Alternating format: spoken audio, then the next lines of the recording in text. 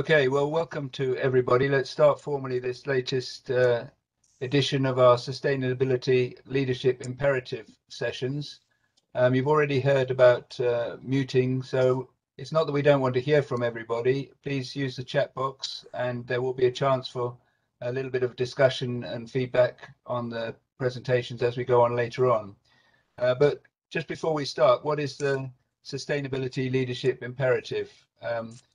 Bernhard and myself launched this earlier in the year in May, and we've had a couple of sessions as a joint initiative. And the idea really is to have more collaboration across the sector in terms of our sustainability initiatives. We know that the postal and parcel logistics sector, however you want to define it, has a huge footprint on every aspect of life, especially business, trade, logistics, consumers and governments. We touch every part of life, so we can have an enormous influence. And if we can bring together our initiatives, we can have even more impact than just individual organizations who are beginning to develop, as we know, and we'll hear some of them, some very strong initiatives. And we believe there's an opportunity to develop a sector leadership. In other words, quite a few sectors are going to COP26 with a sector program. I don't think postal, parcel and logistics has yet got that in place, but there's no reason why it shouldn't become a reality. And that because it's such a big and powerful sector, we should have a sector agenda, as it were. And as well as that, to share ideas of good practice, latest innovation, who's doing what, how to improve sustainability and so on. So all these kind of things, solutions, technologies are interesting to share and hear from each other. And today we're going to talk about going net zero and what does that really mean? And so when it comes to carbon emissions and the carbon footprint, obviously we have a big impact, but that is going to change. How is it going to change? Some operators are starting to implement models, and we're going to hear some of those in shortly. But I'm going to hand over to Bernhard to introduce the topics, and I'll come back in later on. Derek, thank you very much for this introduction and also explaining what the initiative is about. Today we are going to discuss, as you just said, going net zero. And we would like to discuss and look into those ambitious net zero goals, which the industry has announced, different various players have announced. We want to look also a little bit more into feasibilities or concrete measures that delivered results, and also maybe business models and changing business models that might be required to reach the net zero goals. And most postal operators, or let's say many postal operators, have in the meanwhile implemented strong sustainability strategies, and many have also published concrete targets and goals. So they have committed publicly to those goals. And I would like to share a very quick overview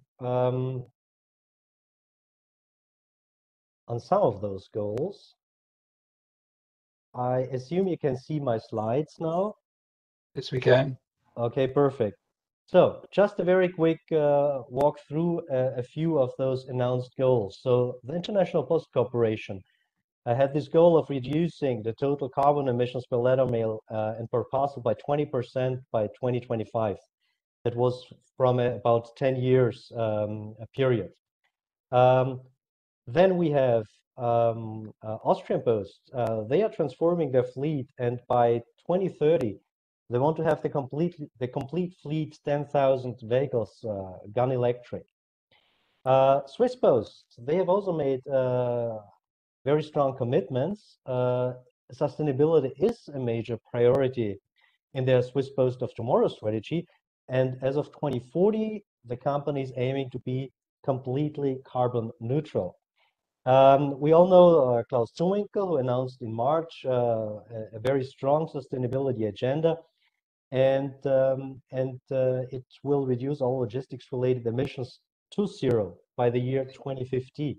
I think it was Frank Appel, not Klaus Zumwinkel. But oh, sorry, yeah, Frank Appel. Thank you very much. Yes, sorry. And Canada Post has also announced a target for Scope 1 and Scope 2. So the Scope 1 is facilities, fleet, Scope 2, electricity, heating, and others, as you might know. emissions by 30% by 2030, which is just an initial target and an in-between step, and they plan to reach net zero emissions by 2050. And then we have Posti. They aim to achieve zero emissions in their own operations by 2030. And finally, Poste Italiane going net zero also by 2030. So that was really a quick overview over some of those targets that have been announced, that show that the industry is really committed to it and doing things and try at least to live up to those targets. I haven't mentioned the organizations of the three speakers that we have here today, because I think they shall share their own stories and targets with you today. We have our first speaker will be David Murray. He's head of operational excellence at Ampost. We have Colin Campbell. He's the senior vice president sustainability at Posten and Bring. And we have Jean-Claude Sonet. He's the executive vice president marketing, communications, and CSR at DPDgroup. And I suggest we go directly into the first presentation, if that's okay with you. So David, are you ready to take over from here? Yeah. Then please share your screen and your slides, and you can get started whenever you're ready. Okay. Is that there now? We can see it, just not on full screen. Perfect. Good. Okay. You see that now okay? Yep. Okay, Go ahead. all right. I'll get going. Yeah, no, David Murray is my name. Thank you, Bernhard. I'm the head of operational excellence, and I'm just going to take you through, I suppose, with my colleagues, I suppose, in operations and transport and sustainability. So we're on a program to introduce EVs, a number of EVs into our fleet. And I'm going to take you through more of a practical approach as to how we're getting on with that. And just give you some of the, I suppose, some of the issues that we're encountering and just on where we are in terms of the overall program. Just a little bit about on Post. I suppose in terms of numbers, we have 2.2 million addresses that we serve every working day. Like the majority of the postal industries, we've seen massive growth in the parcel volume. And it was 36 million parcels delivered in 2020. And that type of volume brings its own issues and its own problems. Delighted to have it, and it's a lovely problem to have. But again, it needs to be planned and organised, and how do you actually carry that product? In terms of post offices, we've 939 post offices serving Ireland, and we have 9,000 employees, and we have 114 delivery service units. That's basically the unit that our postal operatives work out of. And in Ireland, we actually have 3 processing centres there that actually process the volume and send it out then to our delivery service units. Sustainability really is at the core of the business now. I suppose really in the last 2 years, it really has come to the fore. And I suppose when we talk about sustainability, we're talking about Ireland being a healthy island, and we're sort of planning for generations to come as well. And that will all demand sustainability. It's not just a political speak on this. And Postal really is leading the way in terms of how we're going to deploy EVs in Ireland, and we have a lot of backing from the government as well. Just to take you through some of the numbers, Ireland, we have Ireland's largest electric fleet, and we have been carbon free, what we call between the canals in Dublin, since 2019. We were in the process of still introducing eco driving training for all our on Plus drivers, and I know that has taken out 500 tons of CO2 from emissions. The plan is that we'd have 2,000 electric vehicles in our fleet by 2022, and we are taking big steps. The 50% reduction in carbon emissions that was planned for 2030, that has been brought forward now to 2025. So it's a big task and a big challenge for us, just in terms of numbers of vehicles. So we just have over 1,000 electric vehicles and 110 electric trikes in our fleet at the moment. I suppose Post since 2018, 2019 has been going through a delivery transformation program, and that's really to understand what is the most efficient way of delivering the final mile. We've gone through a rebranding exercise as well, moving away from the old green, dark green to a lighter green. the majority of our vehicles now are, covered in zero emissions and branded that way. 23%, or sorry, 28% of our current fleet now in 2020 were electric vehicles. I suppose just some of the criteria that we use now in planning the EVs into the fleet. Like an EV, it is a new piece of equipment, and it brings its challenges. Like one of the big challenges that we have is that the range of an EV, it doesn't compare with a diesel vehicle. So it's the planning of the routes around at the moment we plan that our EVs can do a max to 80k. So they are the range of routes that we're looking for, and trying to understand how best to plan that, and how to extend that where possible. In terms of building constraints, I suppose a new challenge within our building constraints is that the EVs need to be charged in a dedicated zone with their own charging point. So that all needs to be planned around our buildings.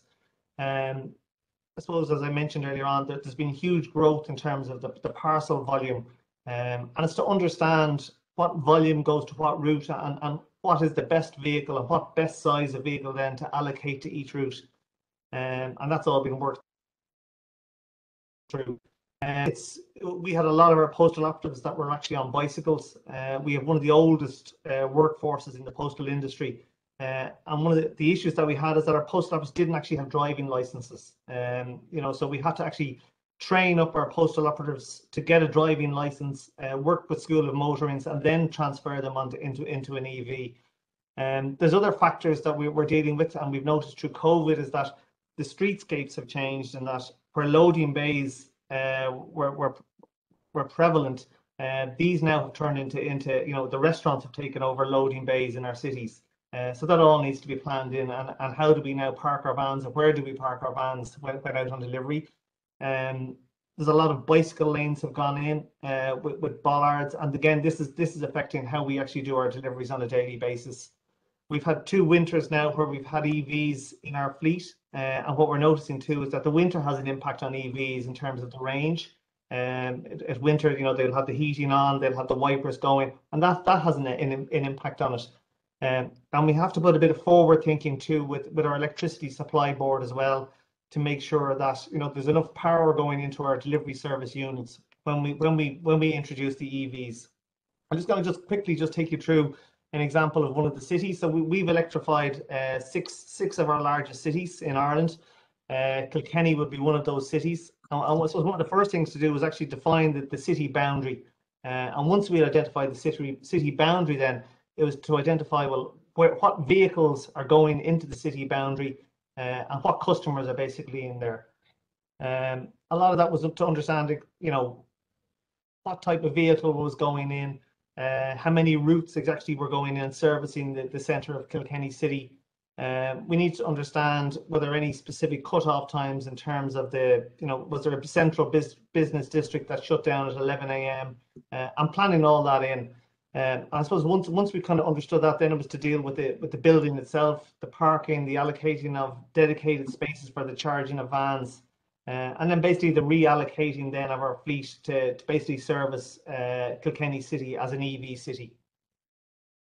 I suppose like every postal industry at the moment, the big question is, what is the most efficient way to deliver the final mile?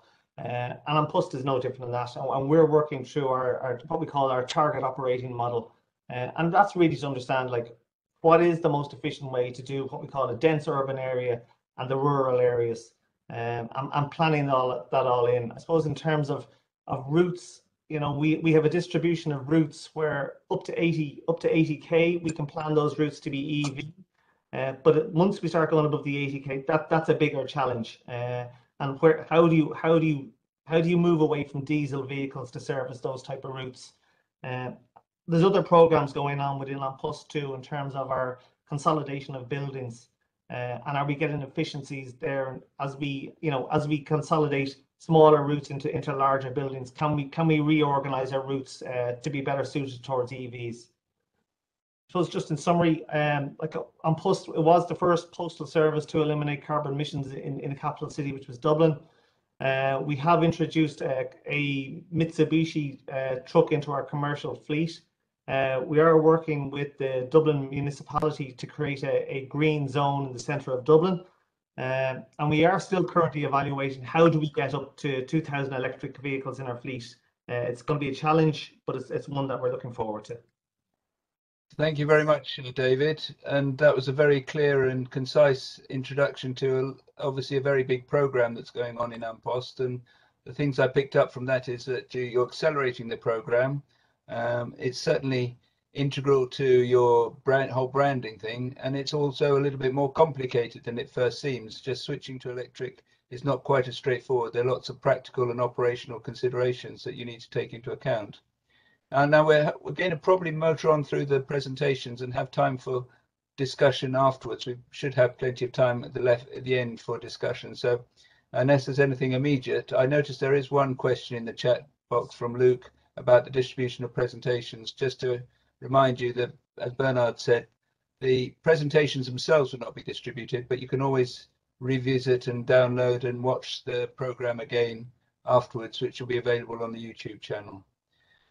So I think if that's all right, well, thank you, David. We'll carry on and move into the next presentation, which is Colin Campbell, who is going to tell us what they've been doing in Norway. And I think you'll find, again, different but very powerful ideas on net zero. So over to you, Colin. Thanks very much, Derek. Just nod if you can hear me, just to confirm that you can see my screen. Fine. Okay. And we can see the screen. Yeah, thanks for the invitation to share some of our perspectives. The first part of my message is going to be relatively clear and well defined, and then when we get to the sort of net zero perspectives, it's going to become a little bit more fuzzy, because that's quite tricky, as we saw with the walk through all the ambitions of the different companies. There's many different terms and goals and definitions being used, so this is definitely not a level playing field, and we have to tread quite warily. But very briefly about our group, Posten Norway, or Posten as Bring as we call ourselves, our two brands. We're a Nordic operator in the Nordic countries as our home market. And as you can see, the logistics share of our business is relatively large and growing, accelerating in these pandemic times as well. And the mail obviously is in decline. We're about 13,000 people. And most of those people are in the Nordics, but we also have representation outside of the Nordic countries and follow our large B2B customers wherever they want to go. Sustainability, it's a big topic in our organization, and we've been working with it now for well over 10 years. And we've had a number of goals that we've achieved in the last 10 years. And as was said earlier, we really noticed that the expectations of our stakeholders around us are really accelerating now. There's nowhere to hide. I've been working this for 10 years now, and it was kind of a gentle pace in the beginning, and we felt that we were ahead of the game. And now the bar is being raised dramatically. But we've made some good progress, as you can see here. We've reduced our emissions significantly the last years. And that obviously is mostly within the conversion of our fleet to electric solutions, but also gas solutions, and also our buildings. In Norway, especially in Norway, we have a lot of renewable energy, so the building aspect is not a material issue for us. Let's move that little screen here. And so we have now, at this point, we have just over 26% of our fleet is using renewable energy as a source.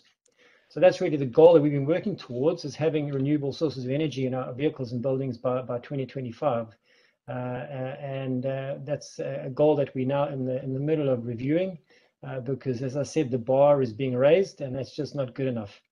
Another aspect that we're looking at is circular economy services, everything from delivering camping equipment to people who want to go for a weekend away, either to the place where they're going to go in the forest or home, and other roles we can take in the circular economy. New services are very interesting for us as well, and partnering with other companies to see how we can facilitate the circular economy situation. So it's not all about converting vehicles to renewable resources. It's also about the services that we can introduce, package automated solutions as well. Delivery cupboards around the cities are also a part of this, as an example. Another thing that we do, before I come on to the net zero reflections, is working very much with politics, as I'm sure a lot of people do. We actively work nationally to influence the framework requirements, whether it's taxes or incentives to accelerate the development. So we, including our CEO, is very active with other big companies and making requirements to the governments, the individual governments and the Nordic prime ministers, as you can see here at the meeting made in Iceland, and also Norwegian initiatives as well, because this is really important for us if we're going to achieve our goals together. The cooperation as one of the SDGs is very key for us as well. So the current strategy, we heard from the previous speaker about vehicles and cities and new solutions. Obviously for us, electrification of the last mile is the job that we're in the middle of now, because that's where the technology really is available and it's competitive in terms of fossil solutions. But now we're also expanding that. We're introducing more and more larger electrical trucks and vehicles into our operations. And also we are putting caps on when we want to stop ordering fossil fuel vans within our operations and also with our subcontractors. Subcontractors I'm going to come back to, because that's, I think, as with other companies, a key issue for us. So really it's all about the cities and also building green corridors between cities where the infrastructure allows that, and making sure that the infrastructure is developing in the same sort of pace that we need in terms of introducing vehicles as well. This is now the interesting part when it comes to net zero.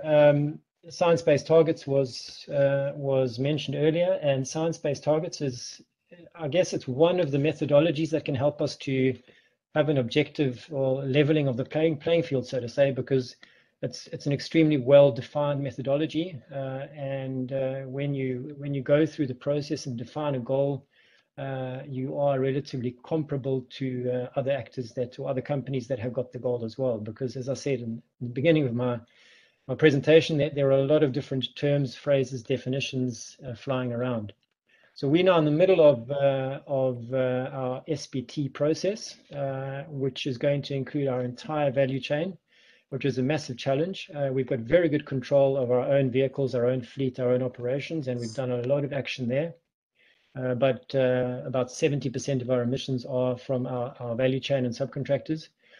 So working with reducing their CO2 intensity is key for us in the time going forward. But we have spent some months now doing some significant analysis of data and come up with an ambition that we are in the process of being finalized with the SBT Institute, which we hope will be soon.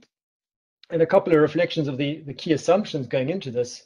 Obviously, this is going to be no surprise to other colleagues in our sector. It's all about these three things. It's pretty much about operational efficiency, doing what you do really well, improving vehicle utilization, planning new distribution models, looking at hub solutions in the cities. We've got just recently introduced that in Oslo and a couple of other cities as well. And obviously looking at some of the regulation and risk, basically we have no choice. As I said, there's nowhere to hide. We've got things like the taxonomy coming. We're looking at climate risk, of course, which is an important key for our investors, and also local laws and regulations and CO2 taxes that are coming.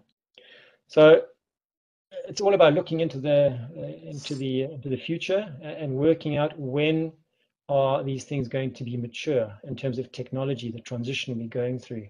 We see the solutions, they're there, but they're still quite expensive, and the pace at which they're going to be introduced is not that easy to predict.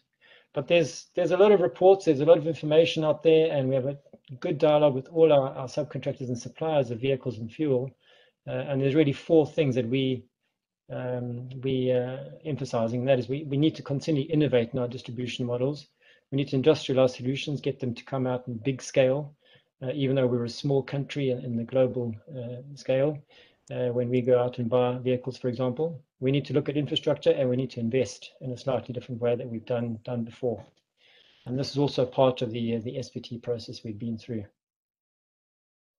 And also net zero by 2050 is something we're looking at as well. And again, this is where it becomes it becomes a bit tricky, because being concrete to 2030 is quite challenging, because you're looking at many years down the line, and a lot of uncertainties, a lot of risks.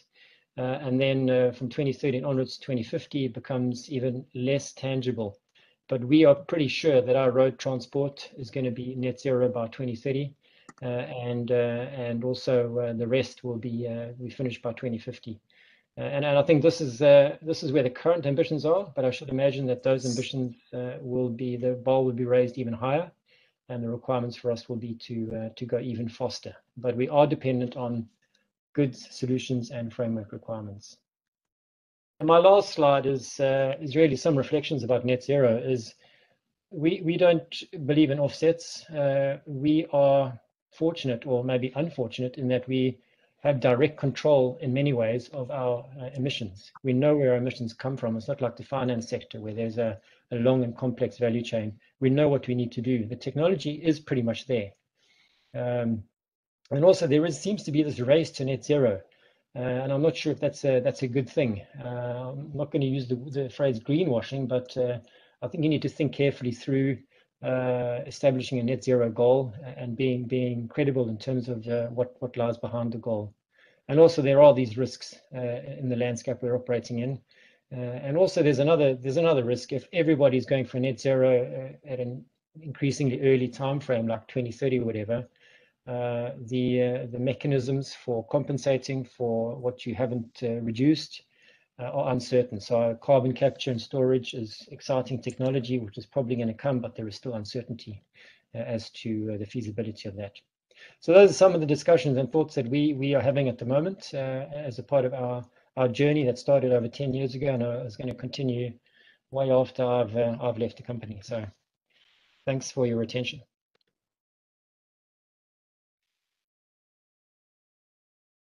Thank you very much, Colin. I think that was really highly interesting, in particular because you shed the light on a few other points as well, which I think are extremely relevant when we discuss about net zero. First of all those questions that you put up here, question marks at the end of saying, okay, I mean, it's easy to use certain words or phrases, but the reality is a bit more complex.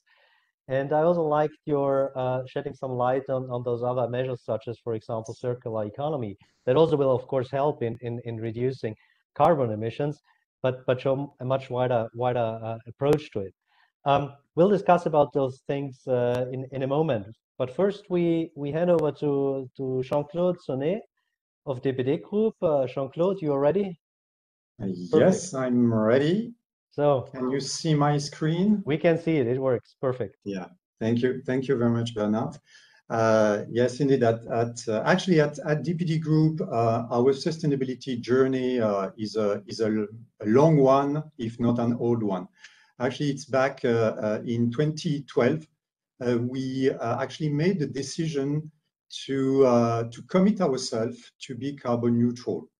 That's something which is important because it's based not only on the conscious that we are, let's say, part of the problem when it comes to global warming and pollution, and that's why we have decided to get involved in this very ambitious program, being carbon neutral, focusing on the reduction of our CO2 emission. I fully agree with my colleagues when it comes to net zero, carbon neutrality, and everything. There are plenty of words, but the main axis and the real focus we should be on is really the reduction, the effective reduction of our CO2 emission, and that's the core element of our strategy.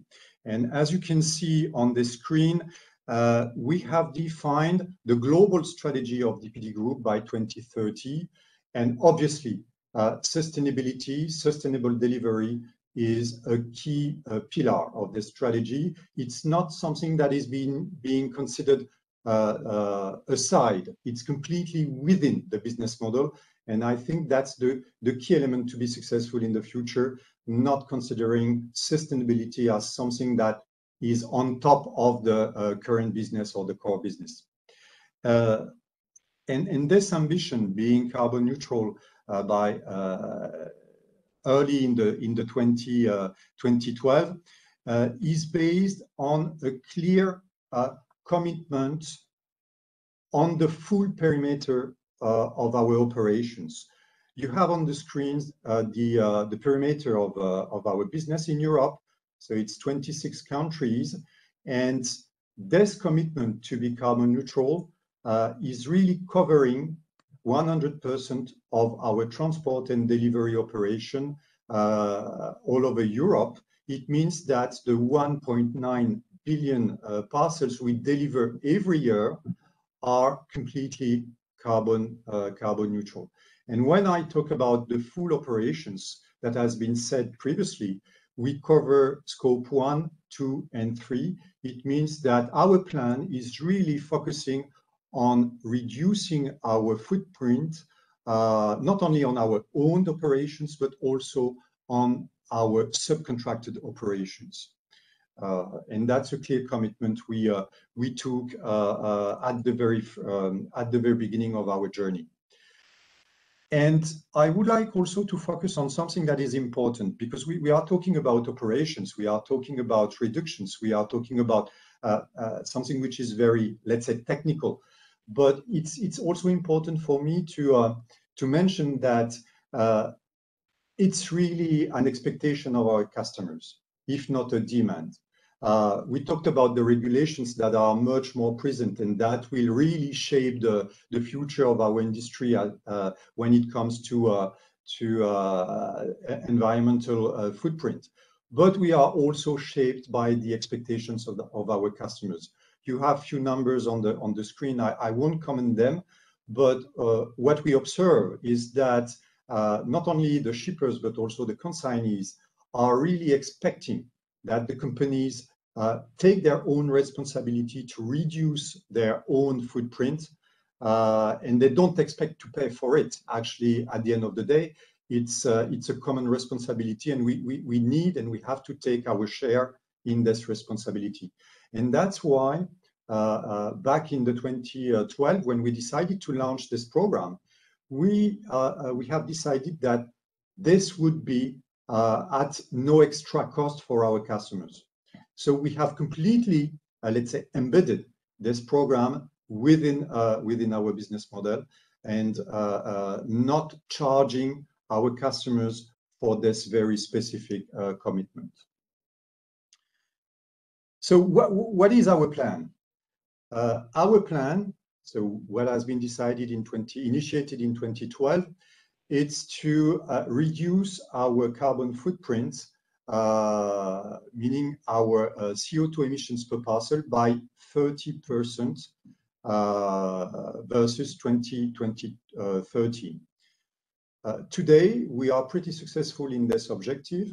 We have achieved a minus 19% in 2020. So as you can see, we are really focused on this objective, and it really drives all our investment and effort in terms of reduction.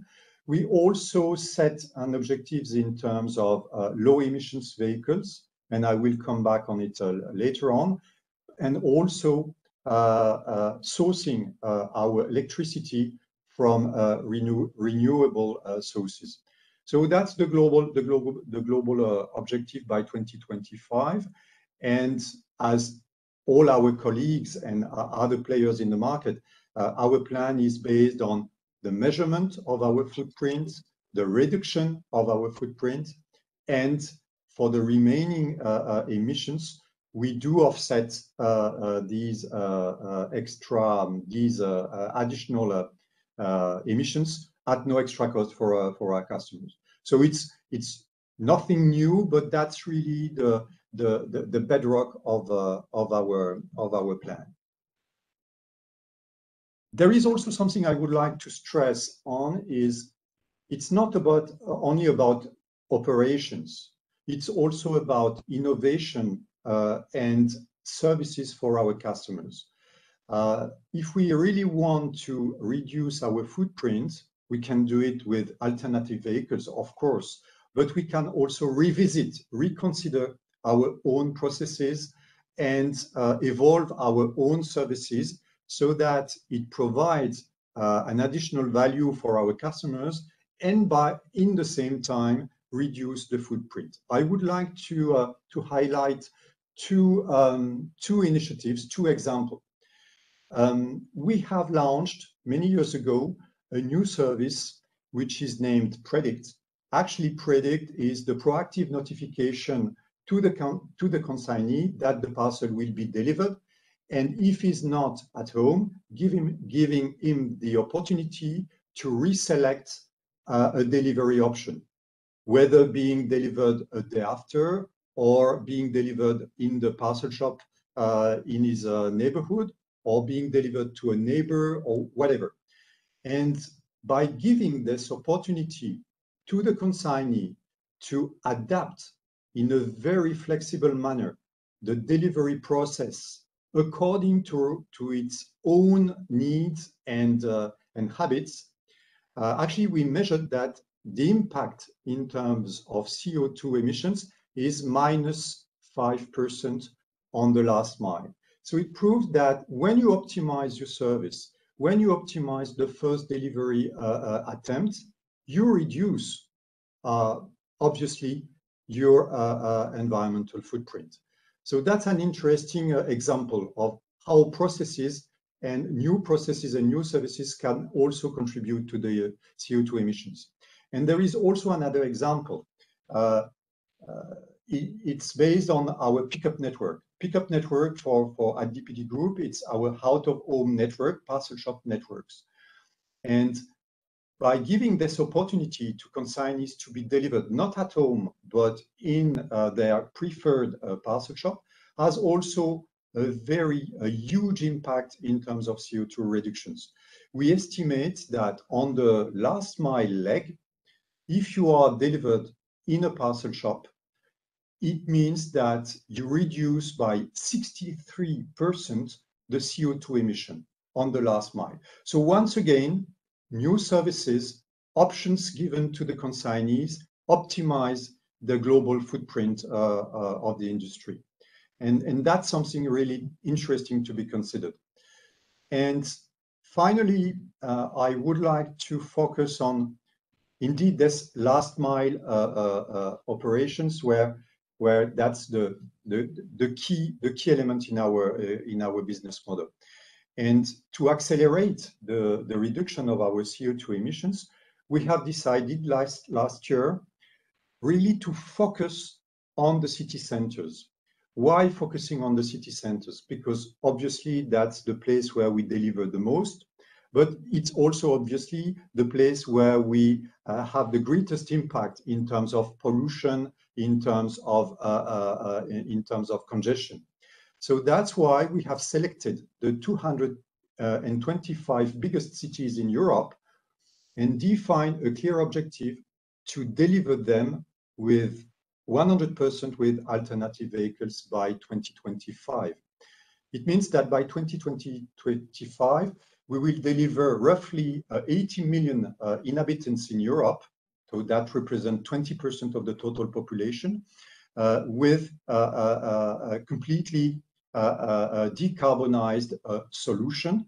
So it has a great impact in terms of carbon emissions, but also in terms of local pollutants. And that's also something we really want to focus on, not only contributing to the carbon reduction, but also having a positive impact on the health of the citizens. It means that with this plan, we will reduce by 90% the local pollutants in the concerned city. So it's a big achievement as well. And when we talk about the last mile operations, it's not only, and that's something I really would like to stress on, it's not only implementing new vehicles, electric vehicles or cargo bikes, it's also rethinking our last mile operations. Because in the past, that was, let's say, very simple, having depots in the suburbs and plenty of diesel vans infeeding the city centers. That's not the way we can operate now if we really want to be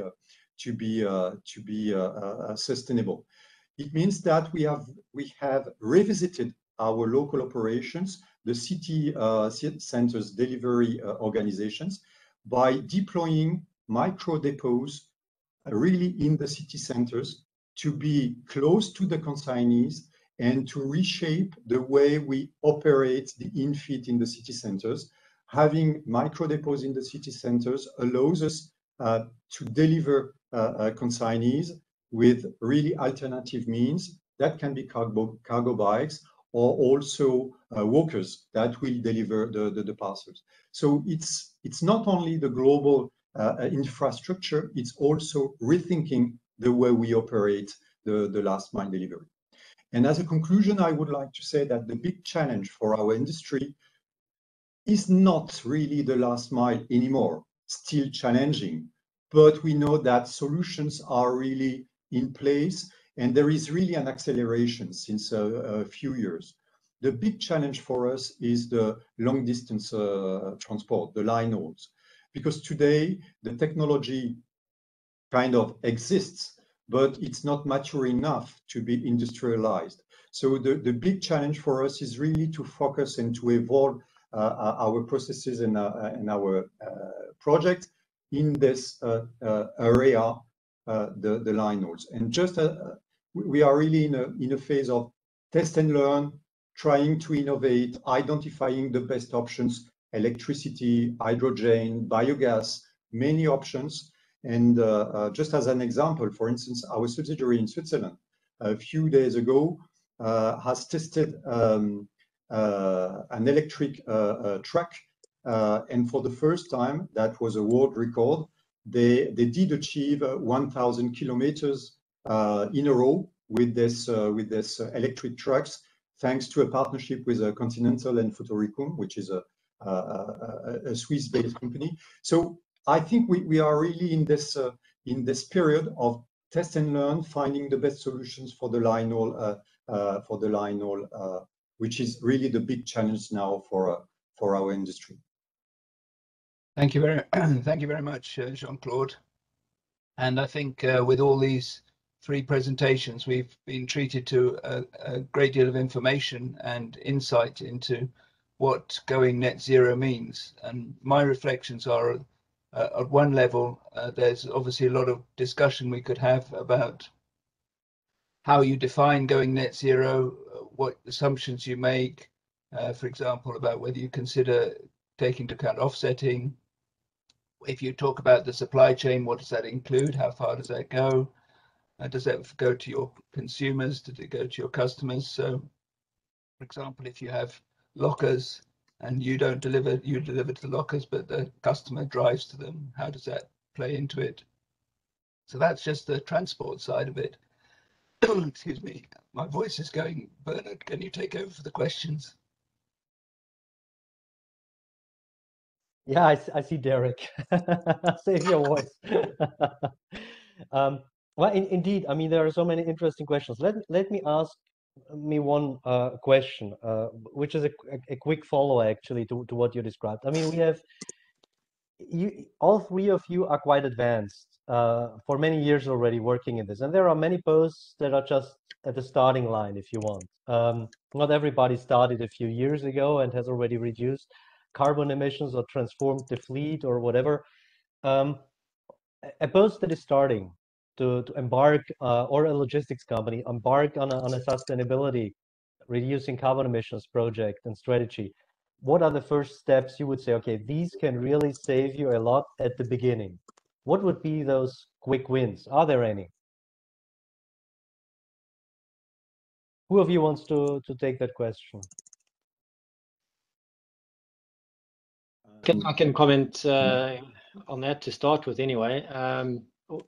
Some advice from my side is to get control of your data, your climate accounting, your scope 1, 2, 3, data quality, data capture, reporting, especially in your scope 3, your subcontractor, your value chain is like a hard, boring, but super important job to do in the beginning.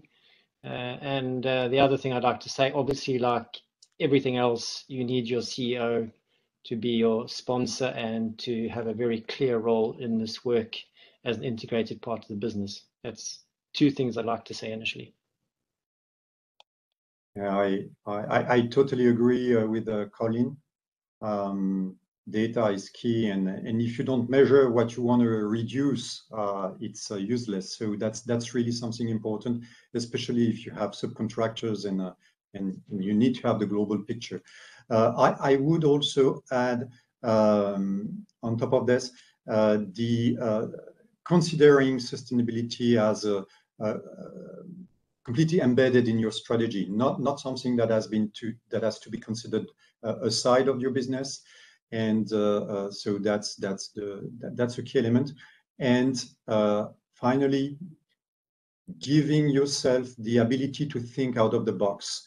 Just don't focus only on your current processes, your current way to operate your business, because it gives you the opportunity to reconsider the way you operate, and that can be not only very positive for your CO2 emissions reduction, but also for the deployment of new services and providing new solutions for your customers. Yeah, no, I agree with all of that. So one of the main things that we've noticed is just managing the whole supply chain of vehicles. At the moment, I suppose Ireland, but it's right-hand vehicles that we require, and it's working with the manufacturers to make sure that we have the right equipment and the right size equipment. You know, with the growth in volume and the size of the volume, the original size of the vehicles that we require, that has changed. You know, as the volumes have grown, you know, I suppose the size of the vehicles has changed. So it's the advanced planning, and one size does not fit all. And I suppose at the end of the day, probably walking is still the greenest way to deliver something. So don't fully commit to just going, look, we're good doing vans. It is that blend of, you know, walking, vehicle, electric trike, and trying to get that to be the most efficient and as economical as possible. Okay, thank you. I think I've recovered Sorry, my Derek, voice. please. Yeah, I've recovered my voice. Just to say that I think that from what I've heard, that the going net zero on transport is, if you like, the first step. It's because there's so much more. We've got a question in the chat box from Linda about the wider carbon footprint to the whole supply chain, so reusable packaging, and Colin mentioned the circular economy. And if we and Jean-Claude mentioned pollutants and congestion in city centres. These are not directly net zero issues, but actually they're sustainability issues. So if we broaden out the definition, if you like, and think in terms of even the manufacture of the electric vehicles or the consumption that leads to the sending of the parcels, you can expand it in all directions, and then say, for example, 3 or 4 companies all driving down the same road with net zero vehicles. Is that a good idea if they're all driving vehicles in the same road? So there are different ways of looking at this that might be interesting, and I don't know if either of the 3 speakers have got immediate plans, if you like. I mean, it's enough, I know, to focus on net zero for the transport fleet that you've got, and Jean-Claude mentioned the line haul, but alongside that, we have to do so much more as well. And I think I take your point about embedding it in everything you do, but really it should be transport plus. I don't know if there are comments on that from our speakers. Colin. Yeah, I think good reflections, Derek. Absolutely spot on. But our experience has been, I think, will be similar to most large companies, is that we have to prioritize and we have to work on what's material in terms of our sustainability and our emissions profile. So for the first years, I mean, it really was all about the vehicles, and now we're starting to broaden it a bit, as we have a broader responsibility to look at circular economy services, new forms of distribution, etc., and broaden our agenda. But if you're starting out on this journey, it is really, you know, you have to prioritize resources, time, leadership capacity, money, everything on what's material, and that's really the key starting point, I think. And Yeah. Of course, and you start with what's in your direct control, which is natural. Any other comments, Jean-Claude? Yeah, making priorities, obviously, and especially because we experience that everything is changing very fast since few years. There is really an acceleration, so you need also to keep the pace. So it's really important not to try to embrace everything in one row. So making priorities is really key. But there are some obvious connection, and actually that's our position at DPDgroup. We considered that carbon emissions were completely related to air quality. So that's why we make the decision, and we actually make this priority to consider reducing our carbon footprint, but taking into consideration also the air quality and the local pollutants issue. That's why we decided to focus on first on the city centers in Europe, because it's a clear combination. When you organize the transition of your fleet in the city centers, obviously it has an impact on the carbon reduction, but also on local pollutants. And that's why we try to, let's say, optimize our plan by defining these priorities and connecting with very obvious topics this main goal. Thank you for that, Jean-Claude. I don't know if David wants to comment on that question. Yeah, I suppose the cities really will lead the way. I suppose that's where the efficiencies, and that's where the big savings are. Like, I know stuff that's out there would be cities are looking at consolidation, sort of green zones, and basically you would consolidate the volume, and one green carrier would bring it into a city centre. So it's understanding that definitely, there's huge efficiencies to be made in using, parcel lockers and PUDOs, and when we talk about, slipper distance, someone being able to walk to these and making sure they're in the right locations as well. I think that will all help the green footprint. Thank you, David. And I think in the cities in particular, there's going to be an opportunity, if you aren't already doing it, to reach out to collaborate with other operators to consolidate and to have an overall reduction in your footprint. We have a question from James Hale from UPU. Did any presenter experience problems securing enough renewables? In other words, we've heard quite a lot about electricity, but I think some of you also mentioned biogas and other renewable fuels. What level of engagement is needed with the energy sector? Maybe, Colin, I think you mentioned other forms of renewables. Do you specifically engage with the energy sector to secure? I know you've got a lot of oil there in Norway, but that's not probably what you need.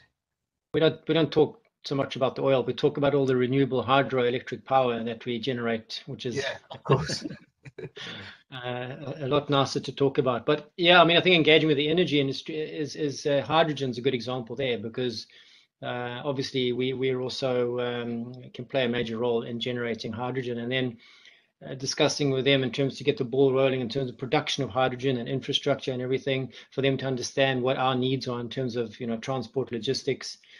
So we engage directly with if it's people that are producing organic-based biogas to large water companies or industrial companies that want to produce hydrogen. The answer is yes, we do engage in order to make progress go a bit faster.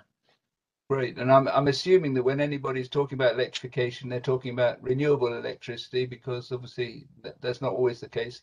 Jean-Claude, have you engaged with the energy sector at all? Actually, that's the same. We are really still in let's say investigation phase, test and learn.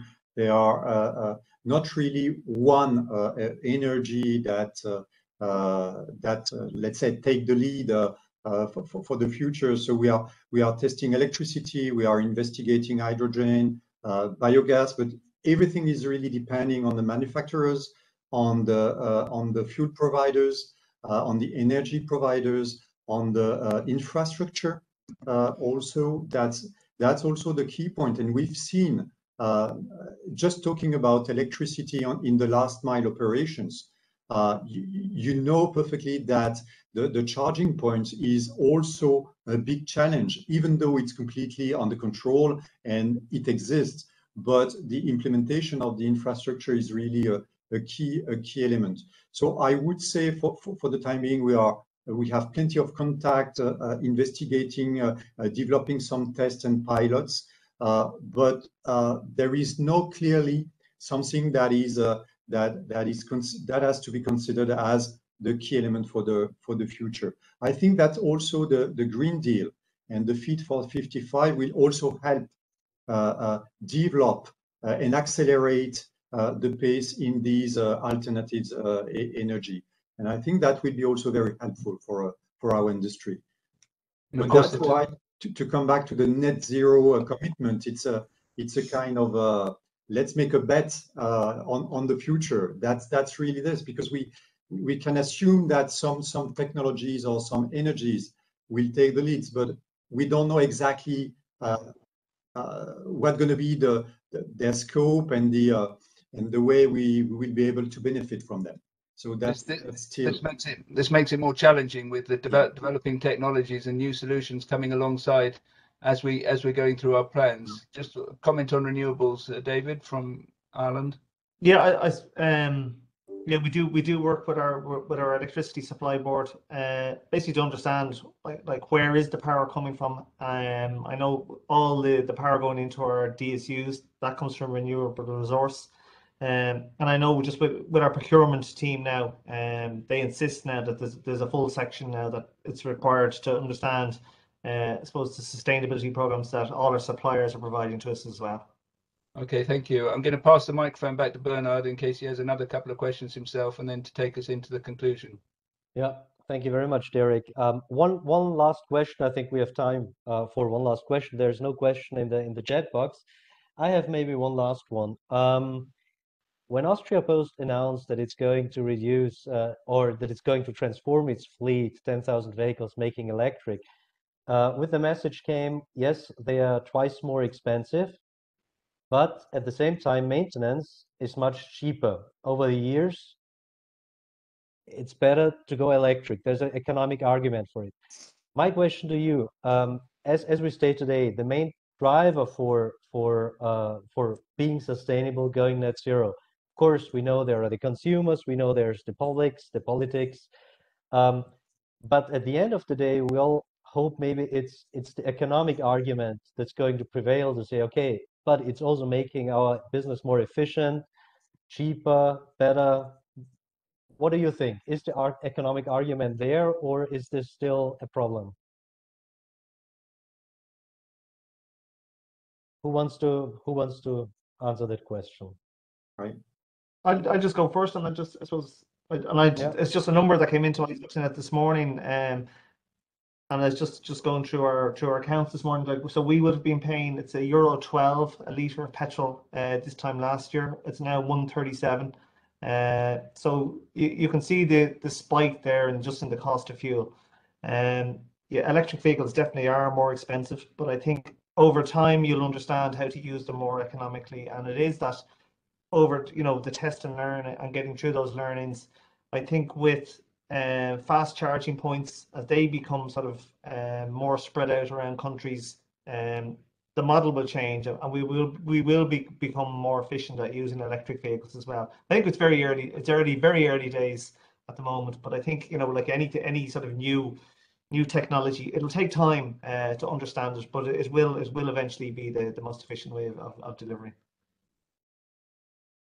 A few comments. I mean, we're way beyond positive TCO, total cost of ownership, on our small electrical vehicles in Norway. They are much more cheaper to run than fossil, and also with the other key thing here is CO2 taxes, which the fuel price is just going up.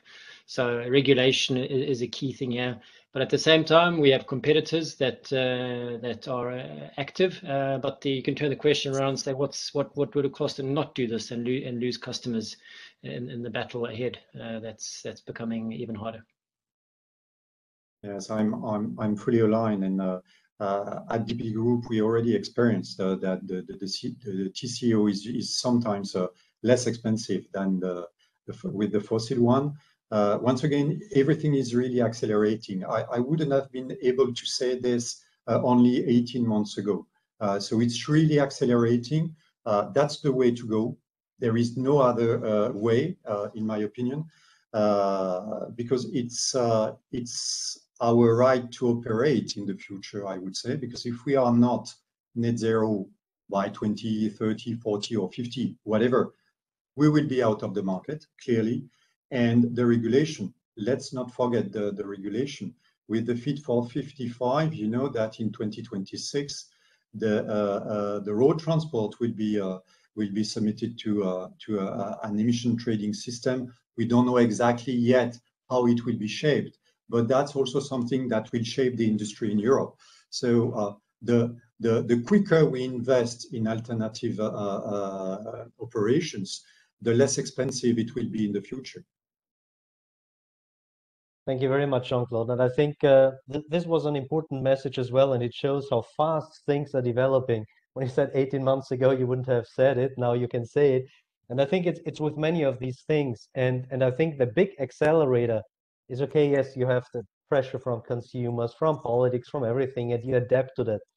But once you see the business case, this is the real acceleration, because once you can make your business much more efficient and save costs at the same time, and provide the service that the consumers want, I mean that's the winning recipe, I guess. Thank you very much to all the speakers here. You really shed a light on all those important questions, and I think you gave extremely important insights in what you are doing, what your strategies are, and how they have also evolved over time, and the different areas and aspects that are now included in very strong strategies and very ambitious goals, by the way, as well. Let me also highlight a few things now before we close the meeting. First of all, I would like to announce our next event, which will not be an online event. Together with Derek, we are organizing one half day at Parcel and Post Expo, focusing on sustainability. And well, we hope that as many of you here on the call can join us there live in person, so that we can also, we had a chat before we started this webinar, and that we can also stand around the table afterwards, have a coffee, and talk about all those things a bit more. It's those really the value of physical meetings. It's not to be underestimated here. So whoever feels like, okay, this is really something engaging, again, a physical meeting in Vienna on the 13th of October, these sustainability sessions are taking place. Please join us there. You'll find anyway updates either on our websites or also on the Parcel and Post Expo website, where the program will be updated soon. Another question at the very beginning, and Derek, you answered that question, was whether the slides will be distributed. And no, they are not going to be distributed to the participants. But what we are going to do, we have recorded this webinar, and it will be published on our YouTube channel. So everybody who joined here today will get an email with all the relevant links. And I hope that by today evening, it will be done, and so everybody can re-watch the presentations plus the comments from the speakers here, which is just better than simply distributing the slides after the meeting. Again, thank you very much to the speakers. Thank you very much also to you, Derek, for co-moderating and co-organizing this event. I think it's really a valuable initiative, and as you said in the beginning, we started only in May, now we're here, and the next step, Parcel and Post Expo, we're accelerating, and there will be other things we'll announce very soon for end of the year and next year to come. So that will be very exciting, actually, in the context of this initiative. Well, with this, thank you very much as well to all the participants that joined us either on the WebEx platform or on the YouTube live stream. I hope you join us again next time. Anyway, we keep you in the loop about upcoming events. Again, thank you very much to everybody, and have a great remaining day. Goodbye.